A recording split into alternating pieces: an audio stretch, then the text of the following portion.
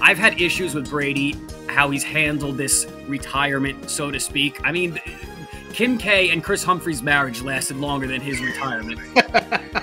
And between the way he handled it, the timing of certain announcements, I really felt like it took a lot of spotlight and attention away from other main things that were going on at that time. Mainly the two things was the start of March Madness and the Saturday before the Super Bowl, the day before the the week before. It was very close to the Super Bowl, and I just thought it was like, you know what, dude, if you're gonna do it, just wait another week or two. Just let the Super Bowl happen, you know, and then you can have your whole summer of glorified, you know, congratulations. But we're really starting to see what Tom Brady is in his head. This is really starting to play out now. And what's interesting about this, and Obi, I'll turn it over to you in a sec.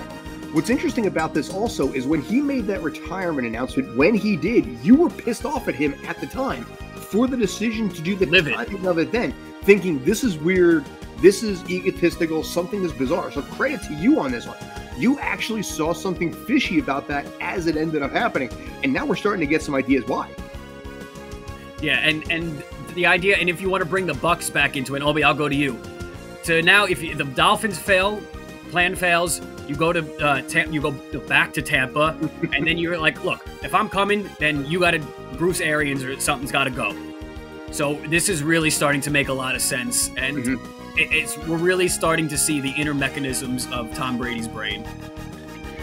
I think Tom Brady should be thanking him for messing up his plans. I know Tom Brady thinks he's all that, and I know, Scott, you still think Tom Brady is a great quarterback. I saw a guy who was getting old. I've lost a little bit of respect for him after all this, but go ahead, I'm sorry. I saw a guy who was having more and more trouble getting it done against the Rams. Everyone loved his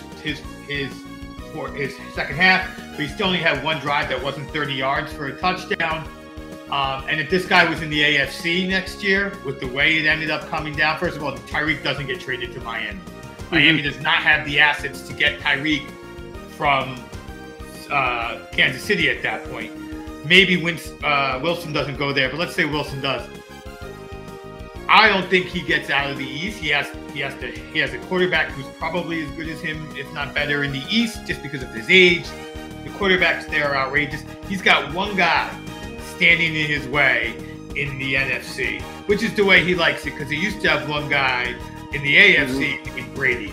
So I think that, Manning. So I think that I'm more down on him as the player. I don't mind the mechanisms that players try to do. I don't mind people trying to get the best work environment and the most money they can for themselves. And you know I have lots of bad things to say about Brady myself on who he is. But this sort of thing, I'm okay with. Like, you know, I'm going to work it out so I can be on the team I want with the coach I want. Good luck. Now, they do say that even if he had gotten there, he would have had to wait a year for Peyton. Peyton was taking this year off. That's the articles I've read. This was a year off. And he was probably going to go to the Cowboys, and that Miami, I guess, would try to fight the Cowboys for him. But we'll see what Sean Payton does next year.